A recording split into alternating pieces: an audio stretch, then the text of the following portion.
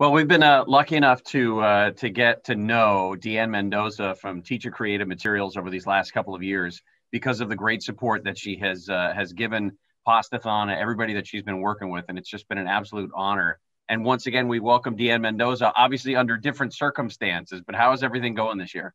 Hi, Gary. Hi, Shannon. Thank you so much for having me on today. It's been a different year. It's been a different year for work. It's been a different year for schools, but we're still working hard. How are you guys doing? Hmm. We're doing great. 2020, we're all just managing here.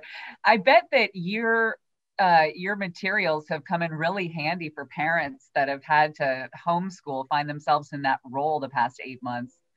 It has not been lost on us how very fortunate we are for the business that we're in to be in this essential category.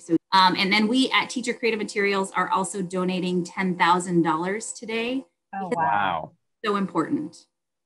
What is it about Katarina's Club? You guys are always so great and always so generous. What is it about Katarina's Club that gets you so involved as a company and as a person? Well, I think it's a topic, it's 2020 has been a crazy year. I think feeding kids is a topic that we may disagree on so many things as human beings, as Americans. I don't think anybody I ever meet disagrees that kids are not supposed to be hungry. Kids are not supposed to be in a situation where they're worried where their next meal is coming from. And I For your homeschooling. You can find products for helping teachers and educators. This year, we have seen a lot of people actually coming in and purchasing things for their kids' classrooms and for their teachers as well. So we just have seen so much goodwill. And again, you don't always get to hear those stories because they don't make the news as often. But there just is a lot of amazing teachers doing wonderful things, principals and administrators doing fantastic things, and parents that are educating their kids at home, helping to supplement their education. And I love this. If you haven't donated yet, I would say now is your time.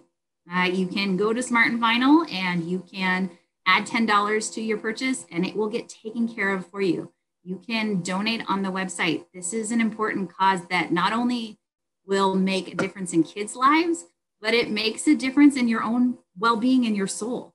This is a great time to be generous, and any amount of money that you have that you can donate will make you feel better, whether you're working at home, whether you're an essential worker, working live someplace.